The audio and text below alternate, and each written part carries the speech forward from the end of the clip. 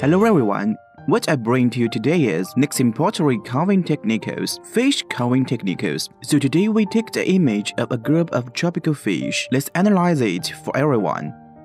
With a while and I will give you a demonstration later. When carving fish, we have to take a look at it first. Because it lives in water, its overall posture is more agile and its fins are relatively floating. So at the moment, we should pay attention. Its fins and tail, this kind of fluttering look is great.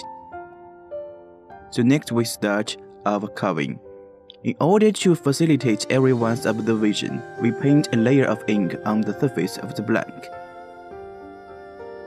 Inked area, which is area we want to carve. In this area, we have to make a good composition. Because today we are carving fish. If it is a fish, it's a bit lonely. So I will demonstrate a combination of two fishes later, just like this cup we used as an example. So first, we carve the fish at the front. Generally, we can start carving the fish from its head. Our first move. First, set the position of the fish's mouth. Set the position of the fish's mouth. Then the fish mouth part. Carve the folds of its lips. Then what?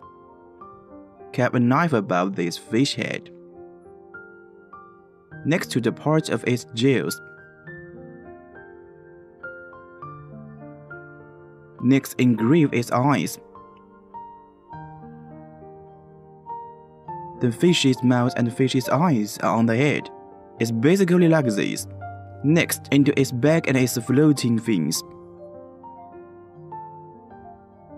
Because we carve a tropical fish today, its fin will be more flexible. Then to carve the bottom half of the fin.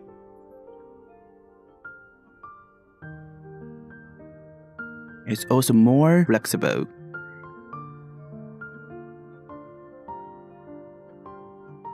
When the fins have been portrayed, we get these markings on it.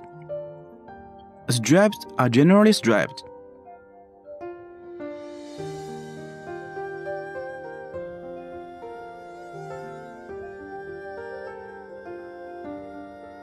Okay, the fish's body slowly reached the tail. After the tail shrinks, we characterize its fins.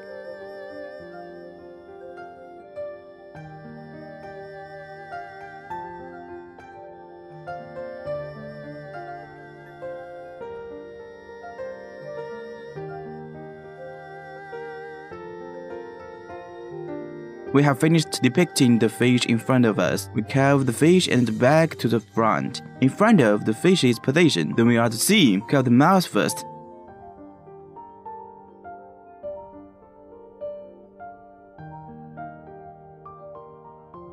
Then to its gills,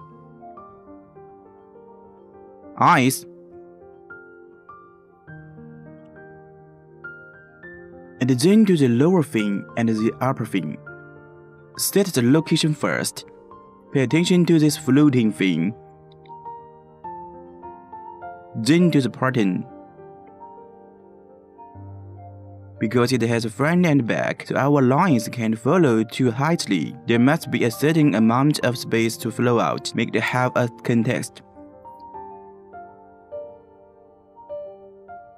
Basically, such a context, we leave it with a certain amount of space. The relationship between the two fishes can be distinguished. In some details, we put the fin on its back. Just draw more floating. In this case, we will portray the two fishes. Next, everyone can do it on your mat.